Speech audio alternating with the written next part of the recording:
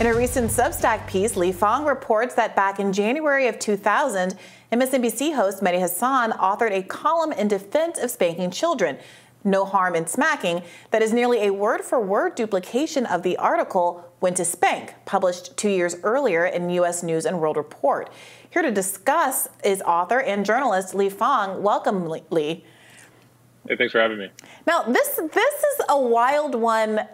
Look, I remember the days when you, me, Mehdi, Glenn used to be all together under one Christmas party roof at the Intercept, and now it seems that sounds like fun times. So much has happened since then. Obviously, let's go back to the beginning of this dispute, which would it be fair to say happened around Taibbi's interview with Mehdi Hasan over the Twitter files, then spilled out over into some accusations that Mehdi Hasan made about you as you defended Matt Taibbi's Twitter files reporting. And now there's this follow-up reporting on Mehdi Hasan's previous journalistic mistakes, shall we call it. How do you see all of this as playing out? Look, I think there's a big focus on the TV interview between Taibbi and Mehdi Hasan, but the most serious allegation came after the interview. On Twitter, after that interview, Mehdi Hasan accused Matt Taibbi of perjury, of lying under oath to Congress. You know, that's a felony with prison time. That's what Michael Cohen was convicted of with prison time. That's what Roger Stone was convicted of.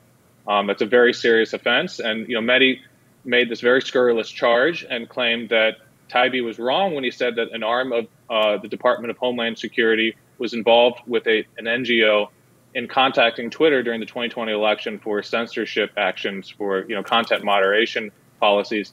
And look, I've reported on this even before the Twitter files. I've looked, for weeks at this issue, at hundreds, if not thousands, of documents, and I simply corrected the record. I said that Matt Taibbi, in his congressional testimony, was 100% accurate. I published new documents, new emails.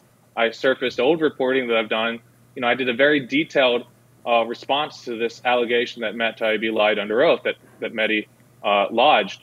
Rather than a substantive response to my reporting, Mehdi went into the gutter.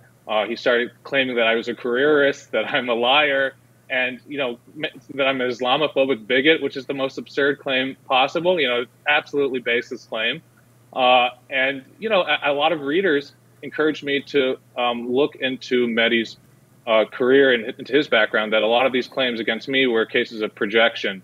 And that's what I did. At my Substack, I went back into 20 years of Mehdi's writing, finding lots of cases of, I think, very sloppy citation or straight up plagiarism, and the exact type of careerism that I think people find problematic in journalism, that rather than having a principled approach to the news, to journalism, Mehdi has switched his positions and taken whatever kind of value is convenient for advancing his career. Someone who claimed to be against abortion and, against abortion rights suddenly flip-flops on that and now demonizes anyone who's anti-abortion as, motivated by white supremacy and racism. I mean, it's a little bit absurd, and I would just encourage anyone to read my Substack, take a look at the allegations.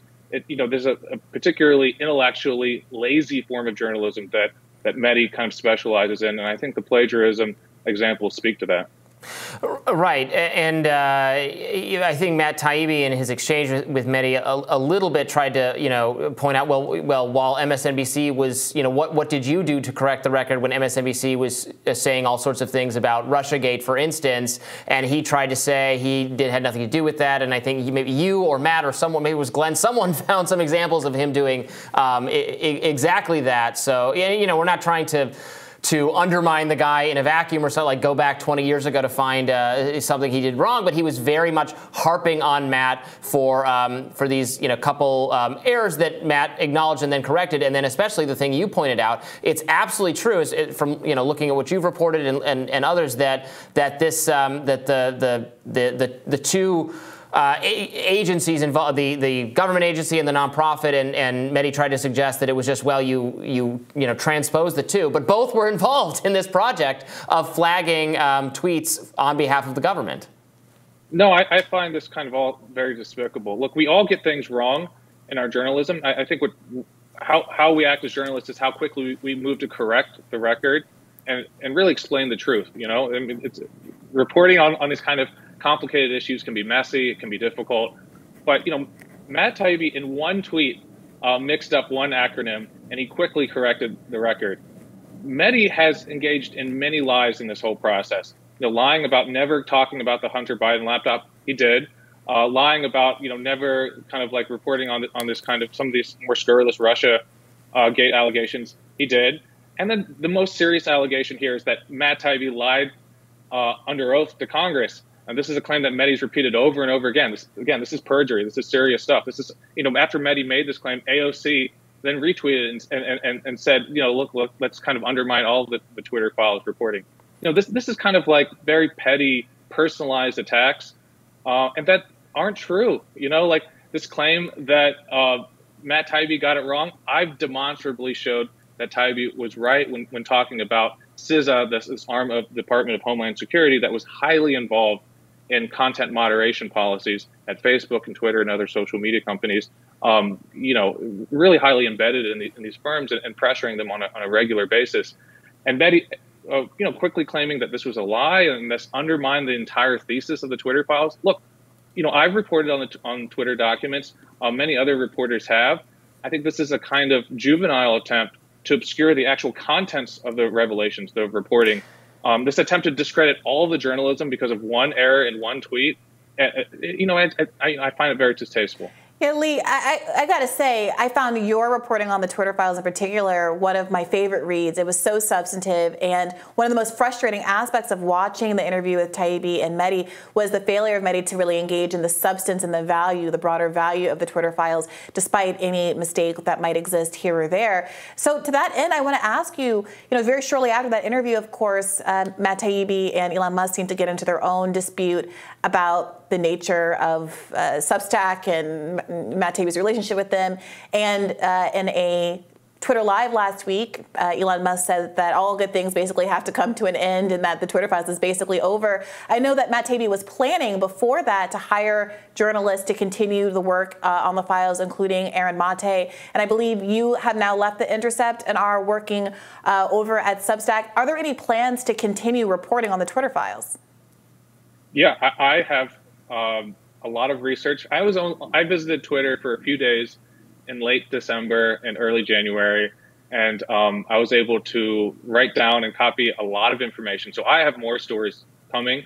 You know, I've reported on the Pentagon's kind of covert ops influence operations. They had this gigantic network of fake accounts and fake news sites on the Middle East that were parroting the Pentagon's line and trying to shape Middle East opinion with complete secrecy, and that Twitter had full knowledge of this operation. They even created a special kind of bot, this whitelist bot that kind of amplified these accounts. At the same time, Twitter was telling the public that they were doing everything they could to shut down every state-backed influence operation, that you know, anytime any government does this, they'll shut it down. No, they were working as a concierge service for the Pentagon to spread the Pentagon's propaganda on wars in Yemen and Syria and beyond. And I've also looked at how pharmaceutical companies were lobbying Twitter for censorship, that a pharmaceutical-funded group had backdoor access and were shaping some of the content decisions in terms of shadow banning and blocking certain accounts that were critical of certain COVID policies. But I'm just getting started. There's going to be more there. I can't really speak towards you know, what Elon Musk will or won't do. It kind of doesn't matter for my reporting. I'd love to have more access, but you know, we'll see, TBD. But I have more material and more reporting to come. Well, we look forward very much to reading that. Lee, thank you so much for joining us. Hey, thanks for having me. Take care. I should mention that we did reach out to Mehdi Hasan via MSNBC for comment and invited him on the show at any time. We haven't heard back yet. We'll see you later, Lee. Hey, take care.